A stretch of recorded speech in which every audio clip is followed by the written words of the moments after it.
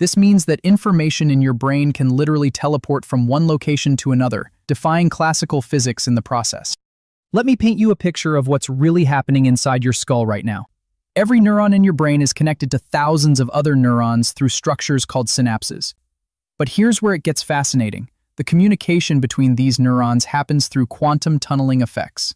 This means that information in your brain can literally teleport from one location to another, defying classical physics in the process.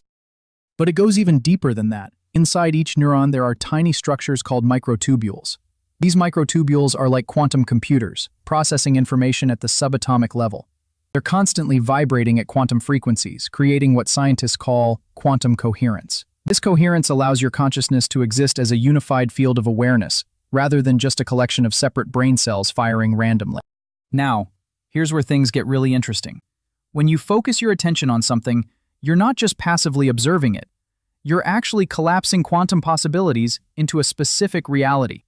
This is based on the famous double-slit experiment in quantum physics, which shows that the act of observation literally changes the behavior of particles at the quantum level.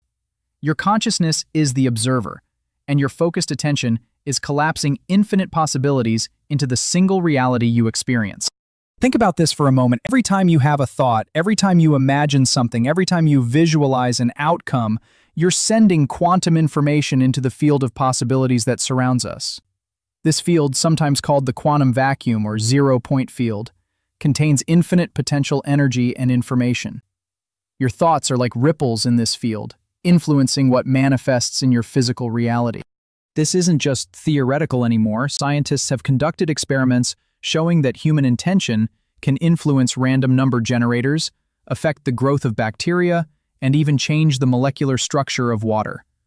These studies suggest that consciousness has a measurable effect on physical matter, supporting the idea that your thoughts really can create your reality.